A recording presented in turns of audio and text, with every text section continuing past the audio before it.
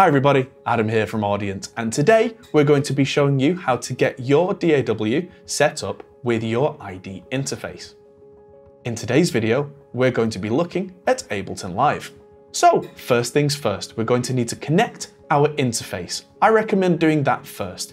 If you've got any speakers or monitors, leave the headphones unplugged for now, leave the monitors switched off whilst we do the rest. We don't want any kind of clicks and pops causing any issues down the road. So we're going to plug in, I have an ID14 here, but the process is the same with an ID4. Plug the USB-C cable into your Mac or PC. If it's a Mac, it may be a USB-C on the other end. If it's a PC, it may be USB-A, which is the larger square connection. Both should work exactly the same. If you're doing this with an ID44, you'll need to plug in the AC connection at the same time. Now, whilst it is possible to use an ID interface with some limited functionality just by plugging it straight into the computer, we highly recommend going to the Audient website and getting the latest drivers. This means that you will have maximum compatibility, full functionality, and everything that the interface can do will be available to you. So let's go to the Audient website now. Once we are at the audient.com website, we can go to the top to products and find the link to the audio interface that we're using. In my case, the ID14. Having said that, whether you're using an ID4, 14 or 44, the drivers are the same and can be used across the entire range.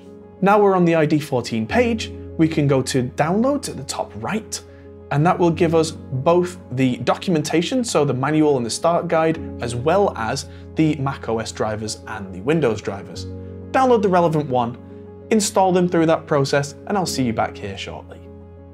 Once that's installed, you may need to run the ID app at the first time, but this may come up automatically when you plug in the ID interface.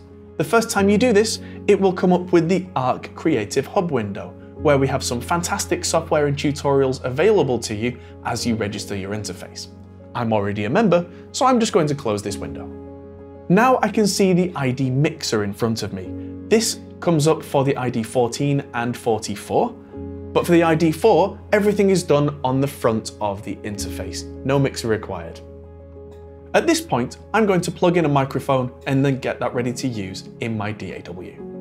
Now here's one I prepared earlier. This is a vocal microphone that needs 48-volt phantom power. On the front of each unit is a 48-volt switch per channel, so I'm going to turn that on the channel 1, which is where I have this connected. On the ID4, the 48-volt control is on the rear of the unit. Once the microphone is powered, we're going to need to adjust the gain on the front of the interface until we see reasonable levels.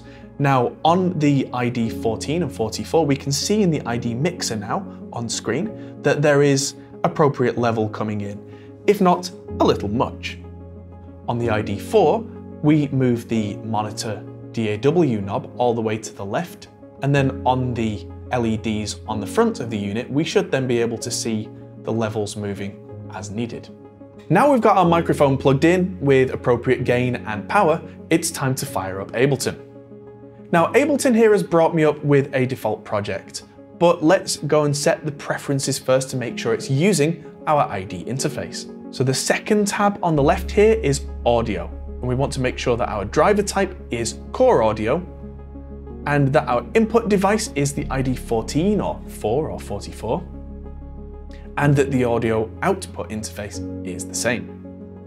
Now, input and output config are quite important in Ableton because we get choices of how many inputs and outputs we want to see and how we want to see them. If we enable the ones on the left, that shows us mono inputs, so separately, 1, 2, 3, 4, etc.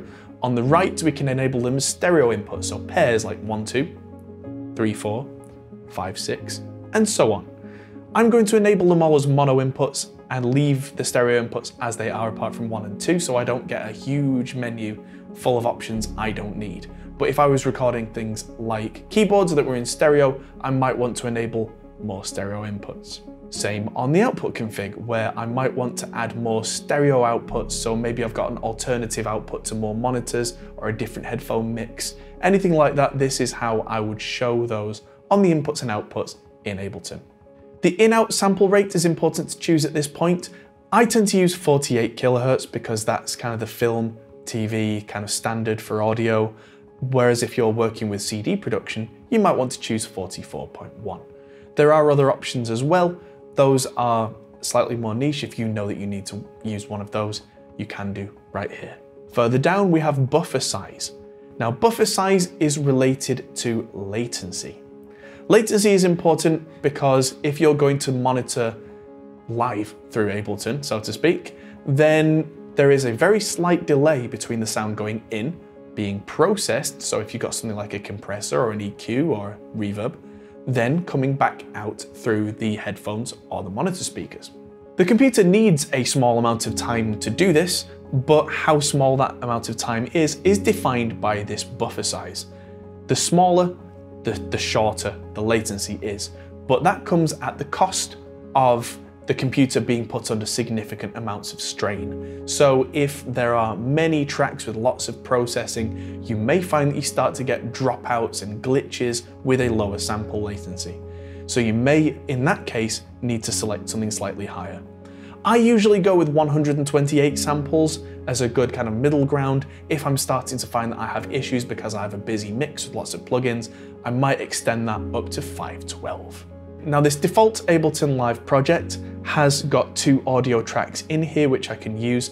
If I need to add more, I can right-click in the blank space and insert an audio track. Now, what I'm going to do is use this channel 3 audio here that's been provided for me. And the audio is from an external in, and it's coming in from input 1. You can see all the choices here that we enabled in the preferences.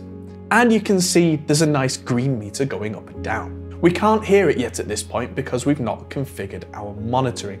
The first thing that we need to do is turn on our speakers, plug in our headphones, and then on the ID interface, press the speaker or the headphone button and turn up the level respectively. That's usually down by default as a safety measure, so make sure you do that if you're not hearing any audio.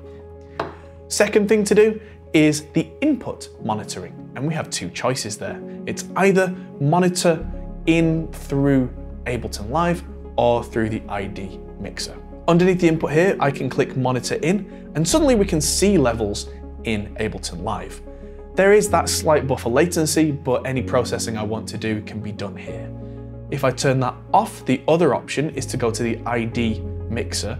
This version is near 0 latency, and we can turn this up, and that is arguably more natural, but we can't apply any processing at this point. So those are the choices. Now, you may find that you're hearing what I would call a ghosting effect, so a doubling or a kind of a chorus effect, and that can be through the same audio coming through twice, once through the ID app and once through Ableton.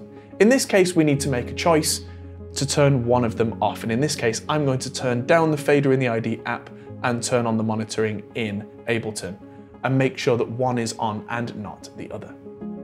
And that's it. Any questions you've got, please feel free to leave a comment down in the section below, or feel free to reach out to us at Audient and through our support team. Thanks everybody for watching, good luck, and have fun.